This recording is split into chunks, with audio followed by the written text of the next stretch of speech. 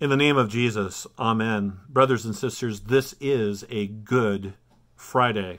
The world doesn't get it.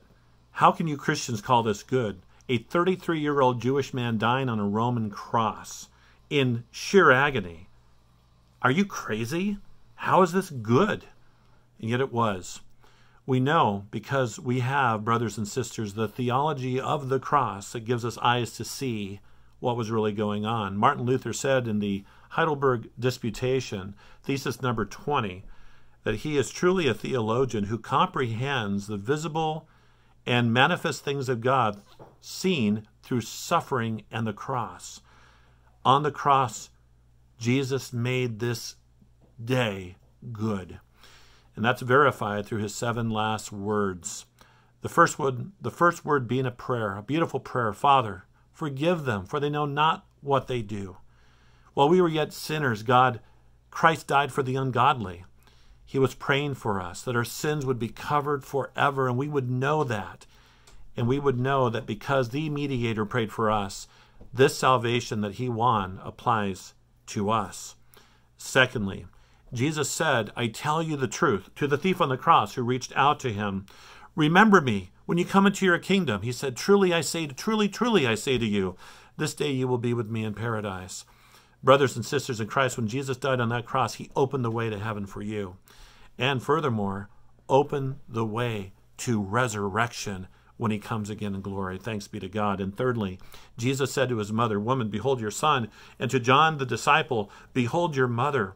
His atoning blood covered all of our sin, making us united as the people of God. We receive the one cup that represents the unity of the church, the mystical union, Jesus with his people. We are one. We are the church. We are brothers and sisters in Christ. And fourthly, he said, my God, why have you forsaken me? And in saying these words, Jesus was proving the fact that the Father was accepting his sacrifice. Habakkuk 1:13 says, God's eyes are too pure to look upon evil. The Father looked away from his Son. Why? Because he truly took on the sins of the world, became the worst sinner the world has ever known. The Father accepted that sacrifice, guaranteed for you and me. And fifthly, he said, I am thirsty. Jesus wasn't just expressing the fact that he was dehydrated. No, he thirsted to do the Father's will. He thirsted to be obedient. He thirsted to see it through so that you and I would have the forgiveness of sins and everlasting life. And sixthly, Jesus said, it is finished. Testelestai, done, forever. The curtain of the temple was torn in two. The old sacrifices rendered obsolete, no longer necessary, because what Jesus did was the once and for all sacrifice for all time. We have that assurance now because Jesus said it is finished. And finally, number 7, Jesus said, Father, into your hands I commit my spirit.